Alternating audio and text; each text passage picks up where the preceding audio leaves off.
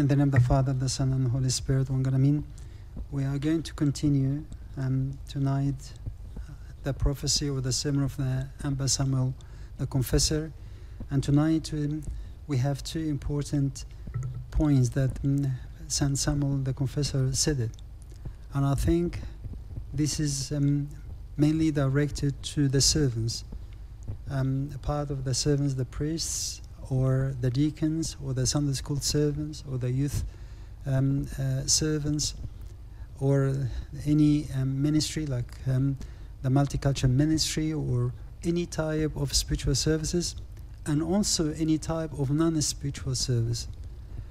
And the 2 points that he said that the people, they be looking, and they have the image of worship, but actually they are not true worshippers. And the second one, he said, the church is full with many living people, but with dead hearts.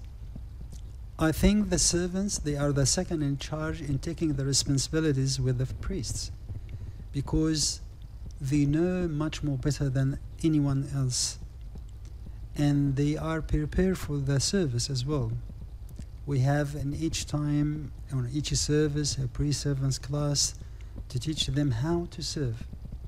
And of course, our role model is our Lord Jesus Christ. But the service as well has a lot of obstacles. The road is not simple. It is very rough and tough road. That's why we need to remind ourselves from time to time why St.Samuel the Confessor said that. Because sometimes we look from outside very beautiful. People, they can praise us. People, they can talk about us. People, they can regard us highly. But from inside is not. St. Paul in his epistle to Timothy, chapter 3, verse 5, it says, having a form of godliness, but denying its power, and from such people turn away. Having the form of godliness, but denying its power. This is exactly what's happening. Sometimes because I am a servant, or I am a deacon, or I'm doing any kind of service, or I am a speaker, I can use this as words to talk about it. To give lessons, it's easy. It's all about something like I'm happy to do it and I love to do it. But do we really true worshippers? Do we really having this form of godliness inside us or not? So the advice from St. Samuel here, he is looking at the eternal life with Christ. Your heart from inside connected to the Lord or not. In your private room, it's exactly like a monk or a nun in the cell, what they are doing. So we usually come to the service to do some public service. But what's happening in my private life? Do we really are honest and faithful? Do we take from the source Christ or not? So we need to work on this part. Many people have neglected. You can find a deacon, he doesn't pray at all, but he's very good in hymns. You can find Sunday school servant, he's brilliant in delivering the message, but he doesn't hold his igbeya at all, or even the Bible. Some people, they can deliver things in form of education or teaching, but not in form of a spiritual. So what we is in need now is to have really a true personal life with Christ. A true personal life with Christ. And by doing this, you will be a true worshipper when we worship Christ in the Spirit and truth. In the story between our Lord Jesus Christ and the Samaritan woman, when the Samaritan woman was talking to him about worshiping in this mountain or in Jerusalem, and he said to her that true worshippers will be worshiping God in the Spirit and truth. And it's not about the location. in this mountain or in that mountain. So sometimes as servants we stick to certain locations in our services. Sometimes we are so keen about certain things. But actually, the true worship is when you focus in the Lord Himself, in the Spirit and the truth. And this is very essential for our servants to have. So wherever I am, I'll be serving. I'll be serving myself. And I'll be serving those people around me from my family. I'll be serving my relatives. And even I will serve my friends. And now I'll be serving the whole world. And now we have a responsibility. You have a role now through the pandemics that we have here in the world. What did you do for this? And think about that. Maybe now we can pray because we organize prayer meetings and some masses here and there.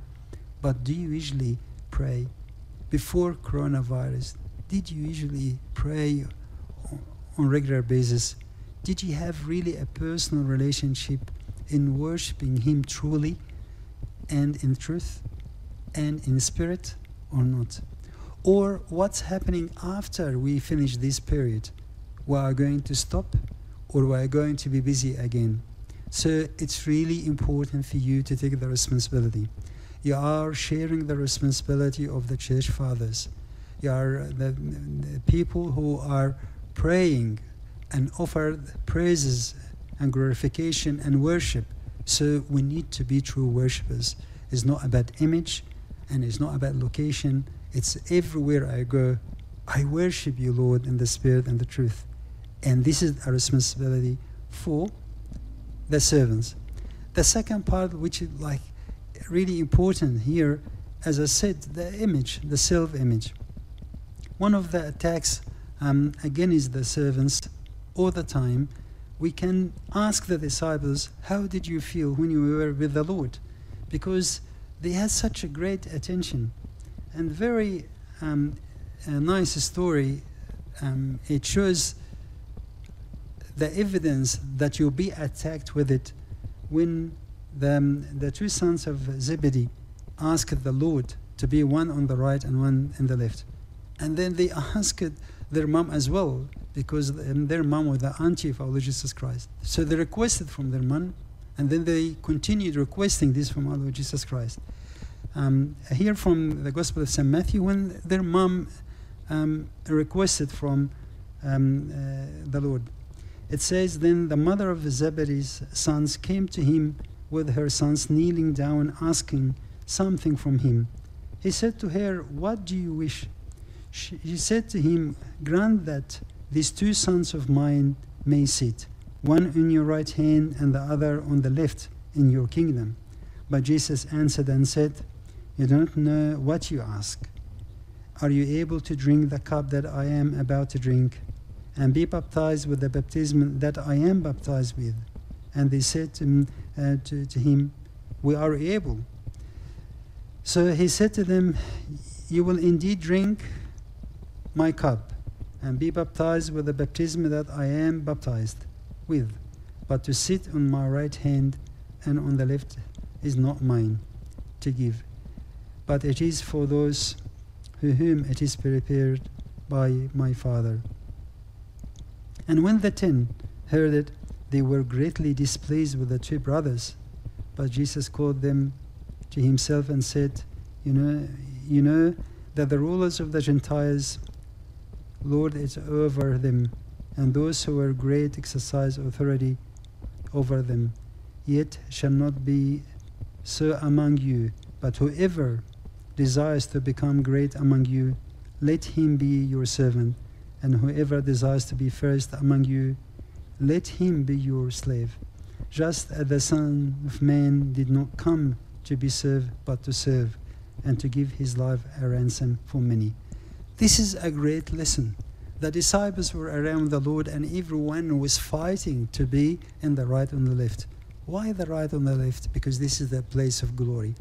But they were not talking about the place of glory. They wanted that glory for themselves. They're looking for the earthly glory. But the Lord, he said, you don't know. You have no idea what you are asking about. You are asking for something so big, and the price is so huge. And the price he was talking about is the cross. And the baptism is the baptism of the blood from the cross. It's very, very tough. That's why servants should not be seeking glory or honor.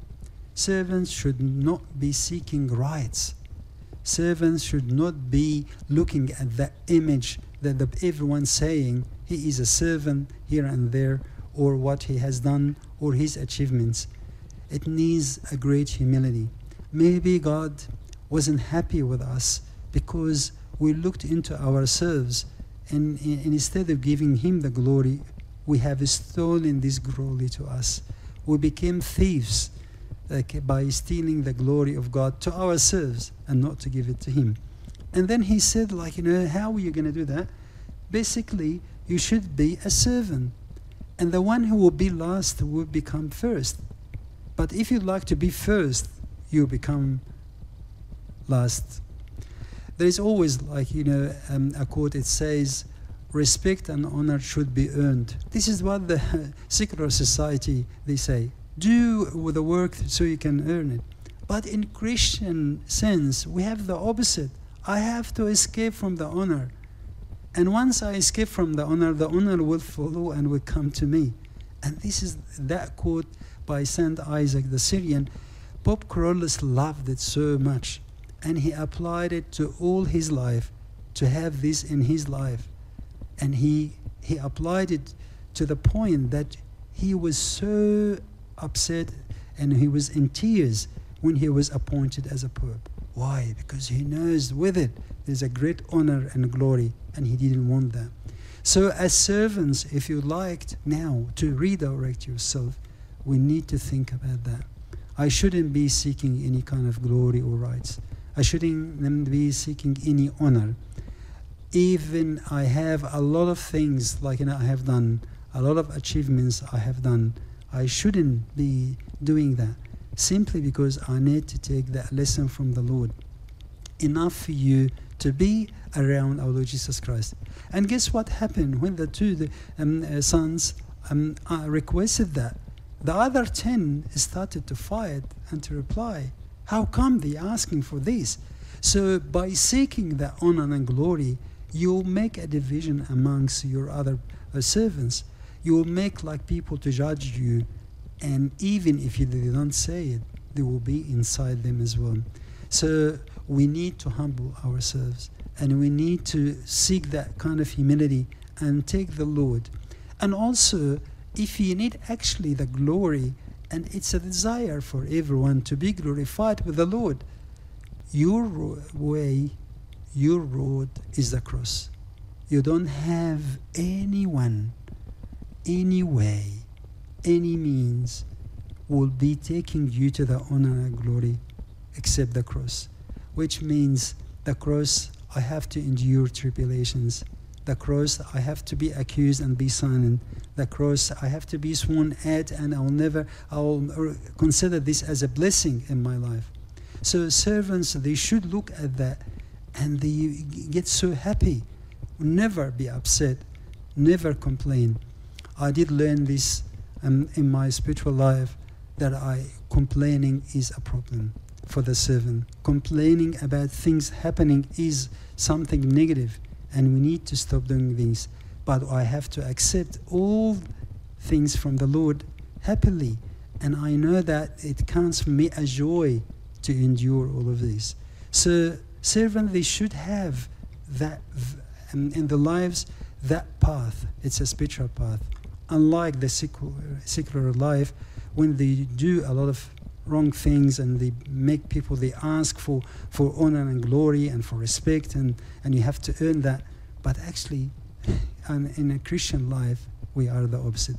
The other thing as well, as you see, the sons of Zebedee, they were actually related to our Lord Jesus Christ. But the Lord didn't allow this to happen, to give them something from that. It has to be by how they're going to carry the cross in their lives. And that's the thing. Not because they were related to him, he will give it to them. And also, Those people, they were so close to the Lord. They were so close to the Lord. They were with him in many times, more than other disciples. But now they had the sense of possessions, the ownership. We have the right. I am with you, and I went with you more than those people, and I served you, so I deserve them. Those people, when they earn the service, it is a problem. It is really a problem when I earn the service. The service is not ours. It is not mine, but that's God's service. And when he allows me to serve, I'll become a co-worker with him. I'll get and I'll receive many blessings in my life, things that I do believe. And there are many promises about that. It's enough for me to see these promises in heaven, but not on earth. So I need to get out of this, and I need to understand that it is great privilege for me to be serving with him. What a great honor to be serving with the Lord. But when I earn the service, when I possess it, when I think about my rights, this is when I got it wrong. The other thing that St. Samuel said, he said, the church is filled with many living people, but with dead hearts. The heart of the servant is really, really important to direct things. As you are aware, as servants, we shape our children with the virtues that we have, or with the weaknesses that we have. So if the servant is meek, the kids will be meek. If the servant is humble, the kids will be humble. If the servant is forgiving, the kids will be forgiving. If the servant is loving, the kids will be loving. So we will have the responsibility to shape people around us in any service, spiritual and non-spiritual. Those people they serve around, when they see a person, they learn from him, and they deal with him according to his level of the virtue, and they would like to reach that. Our responsibility is great, is to teach them how to love God from their hearts. This is what Fr.Mikhail said.